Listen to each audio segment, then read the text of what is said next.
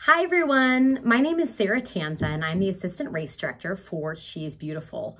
We are so excited to partner once again with Girls Inc. for the 8th year in a row as our partnering charity for our event, Head Up Heart Forward Journey to September. So as many of you know, this year She Is Beautiful will be a virtual event taking place on Saturday, September 19th. And we are so excited to have Girls Inc. on board as our benefiting charity.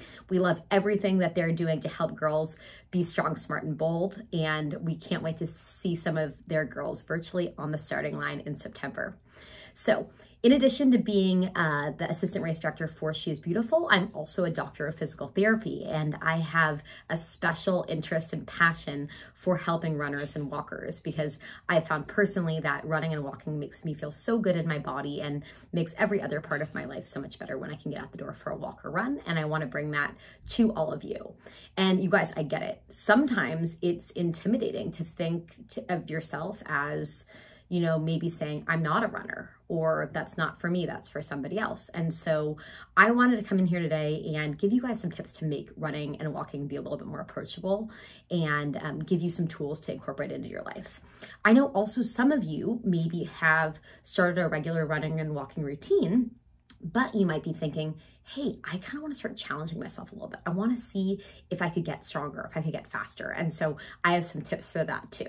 So today we're going to be talking a little bit about how you could break into running and walking, or how you could take your running and walking and get faster, stronger, quote, better at it, whatever that means, right?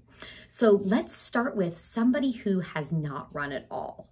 That's fine, right? It's so fun to be a beginner and start something new. Recognize that it's going to be hard at first, right? Because doing new things is hard.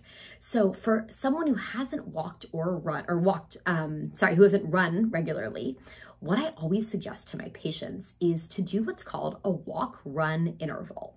So super simple, you guys. What this is going to mean is that you run just for a short interval, and then you walk afterwards, and you repeat that various times.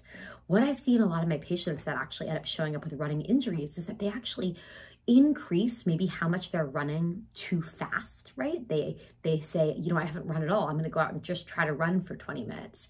And in doing so, it's just a little bit too much for their body. Their tendons, their muscles haven't really gotten strong enough to handle that kind of pounding yet, okay?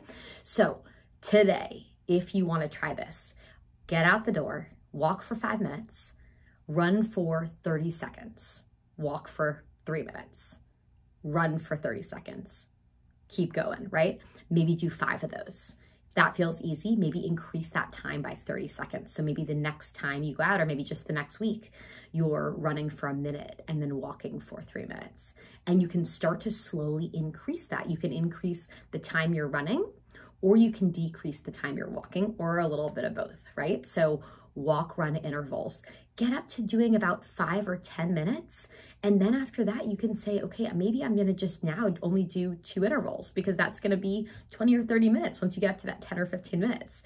So that's a really, really nice way to start. It's a great way to keep yourself healthy.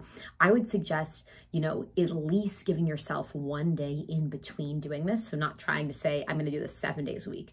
Maybe start out doing 3 days a week. Walk, run intervals, awesome.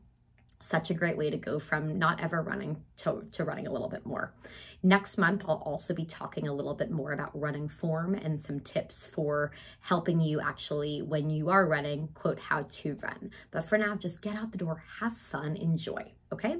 So now let's talk about somebody who maybe you've done some running, maybe you're, you know, running 20 minutes, 30 minutes, an hour at a time, whatever, or you're walking those distances too, and you just wanna get stronger or faster. So 2 ideas for you guys. Number 1 idea, it's called a hill workout, right? So super easy. Well, it's easy in theory, right? It's hard when you're actually doing it. Find a hill. And again, kind of like we talked about the walk run intervals, do that same idea, but now do it up a hill. So maybe say, I'm gonna do 30-second hill intervals. So maybe you run up the hill 30 seconds, turn around, go down 2 minutes. Run up a hill 30 seconds, come down. Start out maybe with 4 or 5. You can increase then, maybe the next week you're trying to do those for a minute, maybe a minute and a half, right? Hill workouts, really, really great way to get strong and get faster. Another thing you could try if you're working on getting a little bit faster at your walking or running is doing what's called a fartlek. And I know it's kind of a silly word. It actually means speed play. And what that is taking time when you're running, getting a good warm up in, but then running faster, let's just say for 1 minute, and then running slower for that same amount of time, 1 minute, and then running faster again for 2 minutes, running slower for 2 minutes, and maybe working yourself up to doing like 3 minutes like that, and then coming back down. You could say 1 minute, then 2 minutes, then 3 minutes, then 2 minutes, then 1 minute, with that same amount of time as a rest afterwards. So those are 2 ways to work on getting stronger and faster, both those, the fartleks and then also the hill workouts. And as always, tune into our Instagram, Run She Is Beautiful, for more tips. I'll be sharing a ton as we lead up to race day. Also, when you register for She Is Beautiful, you'll have access to training plans. They'll include different levels. So the introductory level is someone who's really not walked or run almost at all, up to somebody who's running a ton or walking a ton and just wants to get faster. So those are included with you all, free with registration. So registration, we would love you all to sign up. We have 50 spots reserved for Girls Inc. participants that are complimentary, that will be getting a lot of girls on the starting line virtually with us. But we would love to have others in the Girls Inc. community sign up for the race. This is a fundraising opportunity. When you sign up, you already have a fundraising page created. Super, super easy, that you can then email out to your friends and family and say, hey, I'm running She Is Beautiful, raising money for Girls Inc.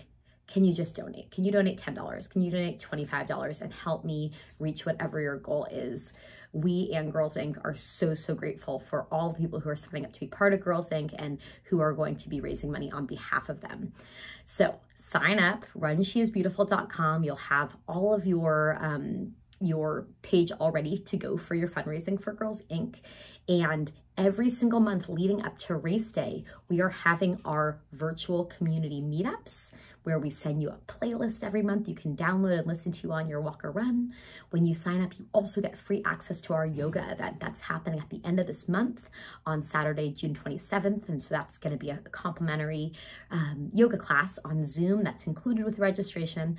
And when you sign up, you will also get your swag bag and your race shirt sent to you before race day so you can wear it, you can show it off, and we just can't wait. We're looking forward to it.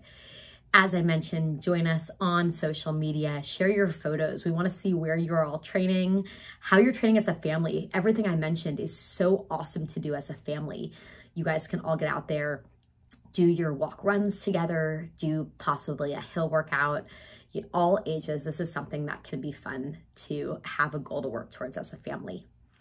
Looking forward to talking to you. And again, I'll be back every month to share more tips on how to move towards Journey to September, Head Up Heart Forward with She Is Beautiful. Thanks, Girls Inc. for letting us be a part of this, and hope you all have a great month. Bye.